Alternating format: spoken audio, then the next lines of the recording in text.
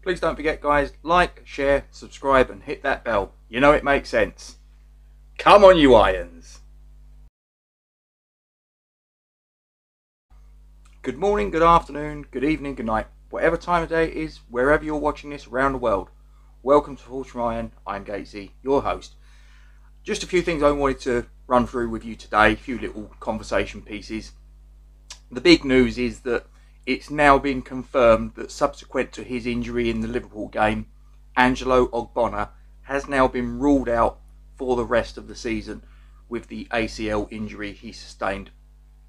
I'm not really shocked. I'm not shocked at all by the news. I was keeping my fingers crossed it would be something positive and that he would be back before the conclusion of this Premier League season.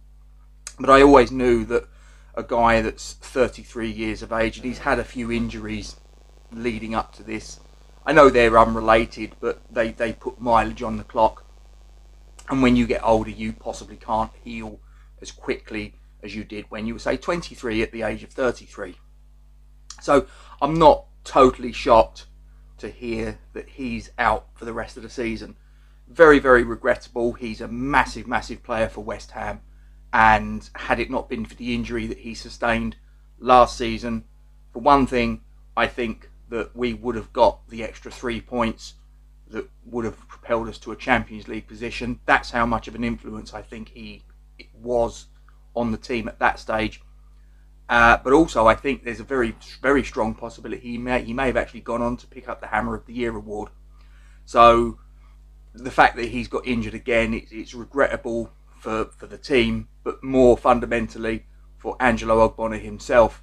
Now, in an earlier video that I recorded, I made reference to the fact that his contract was going to be up in this particular summer, and I asked the question, could this be the last time that we see Angelo Ogbonna in a claret and blue shirt? Now, whilst it's subsequently been announced that the club will extend his contract by at least another 12 months, I do still wonder, is he going to come back? Because an anterior cruciate ligament injury is a big injury, and as I say, at the age of 33 going on 34, the road ahead for Angelo Ogbonna is a long and very rocky one. So I wish him all the very best, and I hope to see him in a claret and blue shirt again next season, but it's not going to happen this season. This now brings us to the second conversation topic, because there is a story out there. We are looking at the Hertha Berlin player and German international Niklas Stark. That's Tony Stark. Can't get the stuff. Niklas Stark, two-time cap by Germany. He's currently at Hertha Berlin, and he spent his formative years at Nuremberg. Now, he's 6'3", 26 years of age, and he's shortly to be out of contract at the end of this season. It was thought that David Moyes was interested in the player, but possibly might have gone for him in the summer when he could have got him for free. Obviously now with the injury to Ogbonna, it now makes it a little bit more of a pressing concern for David Moyes to bolster his defensive options. One of the other little interesting pieces of information which could be make him a very good signing is he's also capable of playing as a defensive mid. Now, given that there's an awful lot of people that say that Declan Rice and Thomas Souček, they're playing too much football, this, that and the other, which is a fair comment, the fact that he can cover both centre half and defensive mid does make him quite a useful addition, I feel. And at the age of 26, he's approaching his prime years, in what I would believe to be his prime years as a defensive midfield / centre back position. I think that players in that position usually reach their peak around about the age of 28. So he's approaching his peak, and I think that this is what we need to try and do. We need to get players that have still got their peak ahead of them and not behind them. And obviously, being that we would be looking to get him in January if this comes to pass, and he's obviously going to be out of contract, it's basically Hertha Berlin's last opportunity to get any money through the door for him. So he could come at a very good price for West Ham. Unlike the happy to get Niklas Stark through the door at London Stadium. I'm showing the age there, Upton Park. At London Stadium, I think it would be a very good signing. And as I say, it's a player with an awful lot of potential ahead of him, Niklas Stark, not Tony Stark. Another piece of news, it appears that Jesse Lingard has told Manchester United that he's not prepared to sign a contract extension. And again, same as with Niklas Stark, his contract is up in the summer. So the January transfer window represents the last opportunity for Manchester United to get any transfer revenue for him before he leaves in the summer for literally not a penny. Now, I'm a massive Jesse Lingard fan. I was a massive Jesse Lingard fan before he came to West Ham. I thought he was a fantastic player, and when we signed him I was really excited. And he obviously came through the door, hit the ground running, 16 appearances, 9 goals, 5 assists from memory, and would be a player that would 100% strengthen our squad. And I know people turn around and say, but would he get into the first 11? Well, at the minute maybe he wouldn't, but we've got Ben Rama going to the African Cup of Nations in January, and he could fill a number of positions. He could play wide left, wide right, number 10, or he could play as a false 9. So he would be a tremendous asset. He's very, very versatile, and he's proven in the Premier League. He's proven in European competitions. He's won the Europa League with Manchester United. He's scored an FA Cup winning goal. He's got a winner's mentality. And this is what David Moyes is trying to get within the club. You know, a winner's mentality, and he absolutely has it. So, and he would fit. You know, it's not like it would be that big a risk. He's been at West Ham only a short time ago, half a season on loan, did fantastically. He's bonded well with the players. He's bonded well with the coaching staff. The fans, by and large, took to him. Obviously, since there's been some fans that are like, do we really need him? We've moved on and all the rest of it. But I just think he's an absolutely quality signing, and I'd be all over it. The only thing that's a little bit of a fly in the ointment was a post that Jesse Lingard's brother, Louis Scott, put out on Instagram, which was rather ambiguous, I think it's fair to say. You know, it seemed to read that he had the ump about certain fans sort of having an opinion that says that they don't really want Jesse through the door. And as I say, there's probably just as many fans that want him through the door as don't.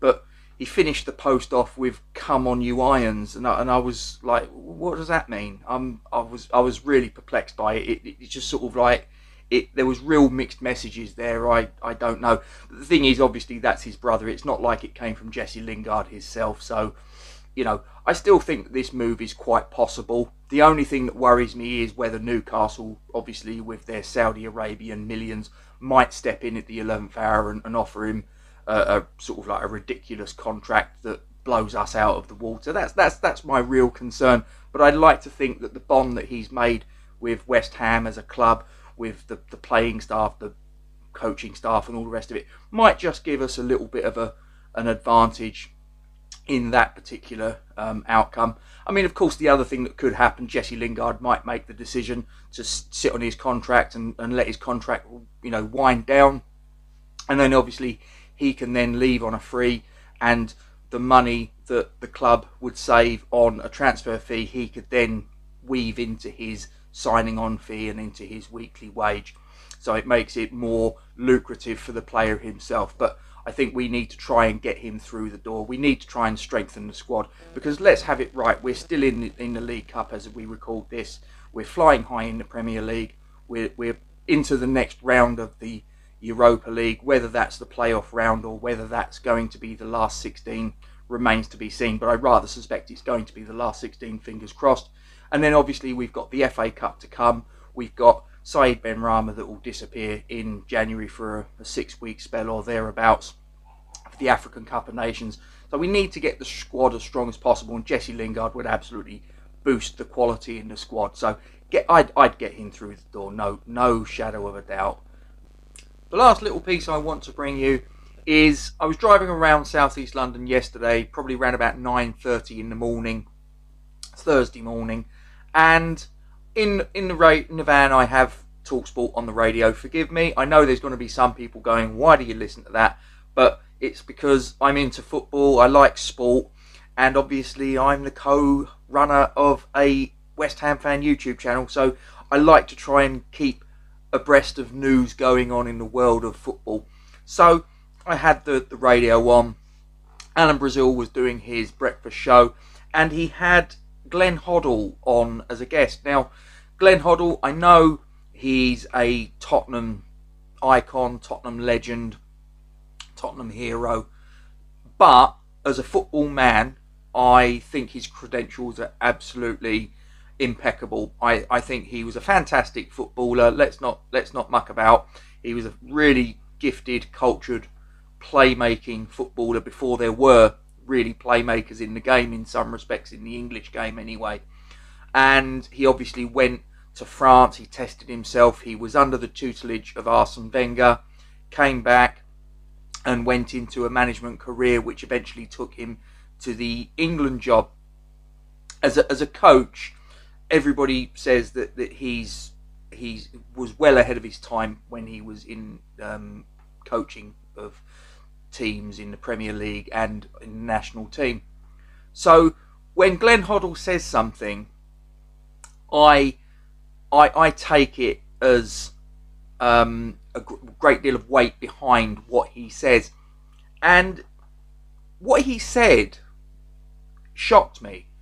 I say shocked me. I don't know whether it shocked me, but it certainly surprised me that he thought what he thought, and he articulated it on live national radio, worldwide radio. And he turned around and said, Declan Rice is the best player in the Premier League. I was like, did he just say that? And I asked some people whether I'd heard it correctly, and they confirmed that I did. And obviously it's latterly come out in a few publications that Glenn Hoddle said it. So I was like, yeah, I heard it completely correctly. He actually said that Declan Rice is the best player in the Premier League. He also went on to say that his belief is that in the next 3 years, Phil Foden will go on to be the best player in the world. Now, I think that that's a massive statement, but on both fronts. But I'll just concentrate on Declan Rice because obviously he's the West Ham player, and this is a West Ham fan YouTube channel, and I'm a West Ham fan. So I'll concentrate on the Declan Rice statement. Is he the best player in the Premier League? Well, it's kind of difficult for me to say, because I think if I turn around and say it, people would turn around and say it's me with my West Ham glasses on, a West Ham bias, and all the rest of it.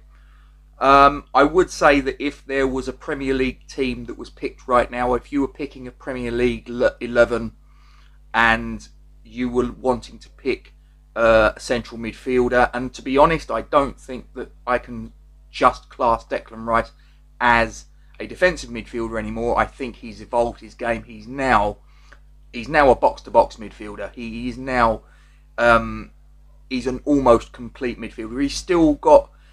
He still can add to his game. He can still get better. He's only 22 and he will get better. We haven't seen the peak of Declan Rice yet. But for a former player and a coach of the stature in the game of Glenn Hoddle to turn around and state that Declan Rice is the best player in the Premier League, quotes unquote, is a massive, massive statement. Absolutely huge statement. And Declan Rice, if you were picking a Premier League 11 right now, would get into that team. No doubt about it. Is he the best player in the Premier League? I'm not going to argue with Glenn Hoddle. As I say, I'm going to turn around and say that he has become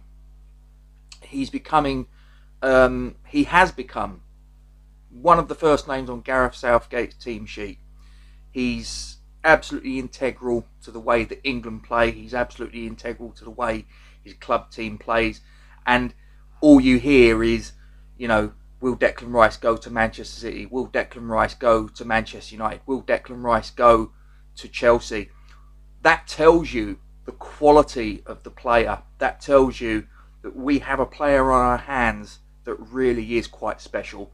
And for Glenn Hoddle to turn around and say on a radio station that is now broadcast around the world and actually state that Declan Rice as far as he's concerned, is the best player in the Premier League is an absolutely huge statement. As always, ladies and gentlemen, thank you very much indeed for joining me. Don't forget to drop a like on the stream, subscribe to the channel, hit the bell icon, and please do consider sharing this stream and various others on the channel onto your social media platforms. Thanks very much for watching. Stay safe. Come on, you Irons.